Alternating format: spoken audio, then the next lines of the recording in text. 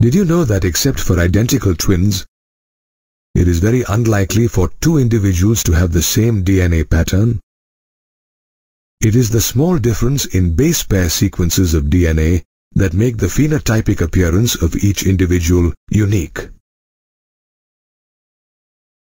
The human genome has about 3 billion base pairs. Therefore, it would be a time-consuming and expensive task to find out the genetic difference between two individuals, as it would require comparing two sets of 3 billion base pairs.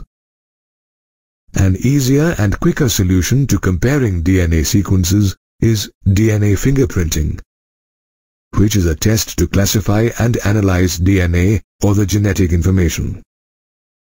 In human beings, 99% of DNA base sequences are identical and are known as the bulk genomic DNA.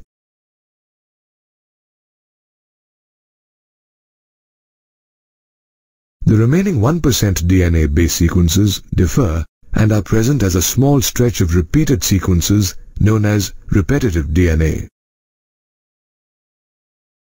DNA fingerprinting identifies the differences in this region. To separate both genomic as well as repetitive DNA, the process of density gradient centrifugation is carried out. As satellite DNA is lighter and bulk DNA is heavier, they get separated on the basis of their density.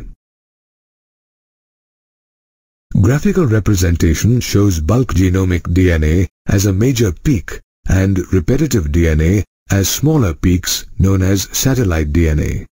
Satellite DNA is highly repetitive and consists of non-coding sequences. Based on the length of the segment, base composition, and number of repetitive units, satellite DNA can be classified as mini-satellite DNA and microsatellite DNA.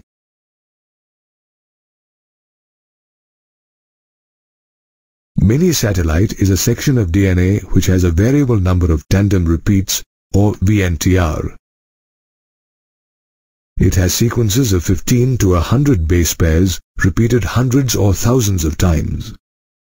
On the other hand, microsatellite is a section of DNA which has tandem repeats of shorter sequences of 2 to 10 base pairs. Both mini-satellite and microsatellite DNA act as molecular markers in the DNA fingerprinting technique. These satellite DNA do not show any impact on reproducing ability and exhibit a high degree of DNA polymorphism or genetic variations within a population. DNA polymorphism is the result of mutations in either somatic cells or germ cells, which accumulates over generations. DNA polymorphism is the guiding principle behind genetic mapping and therefore helps in the DNA fingerprinting technique. The DNA fingerprinting technique was developed by Alec Jeffreys. This technique involved southern blot hybridization, which used radio-labeled VNTR as a probe. VNTR is a small sequence of DNA arranged tandemly in several copy numbers, which varies from one chromosome to another in an individual. A very high degree of polymorphism is seen in the number of these repeats, due to which the size of the VNTR varies from 0.1 to 20 kilobytes.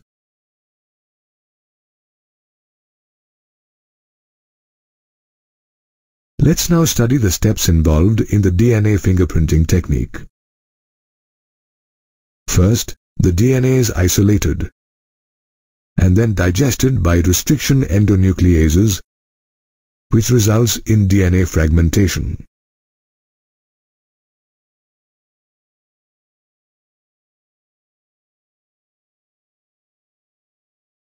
Next, these DNA fragments are separated with the help of gel electrophoresis. And then transferred to synthetic membranes like nylon or nitrocellulose.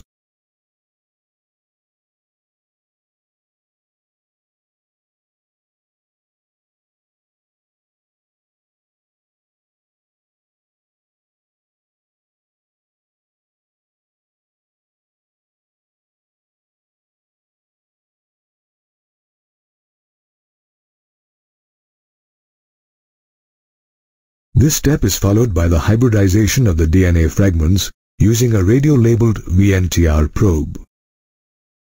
Finally, the hybridized DNA fragments are detected by a technique called autoradiography, conducted using an X-ray film. Hybridization with the VNTR probe results in an autoradiogram, which produces several bands of different sizes. These bands provide a characteristic pattern to an individual's DNA and vary from one individual to another except in identical or monozygotic twins.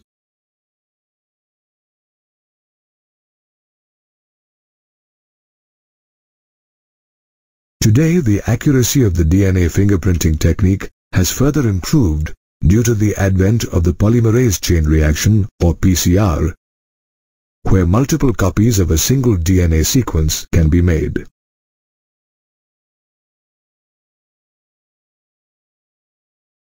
DNA fingerprinting has also advanced due to the use of different types of DNA probes.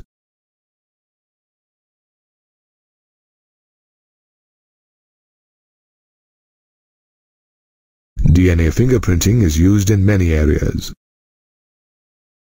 It utilizes DNA as an identification tool and helps in forensic applications such as crime investigation. It also helps determine genetic and population diversity, forms the basis of paternity testing in case of parentage disputes, and also helps in the study of evolution and speciation. In this way, DNA fingerprinting has revolutionized the process of DNA testing, as it can identify the minute differences between various DNA samples.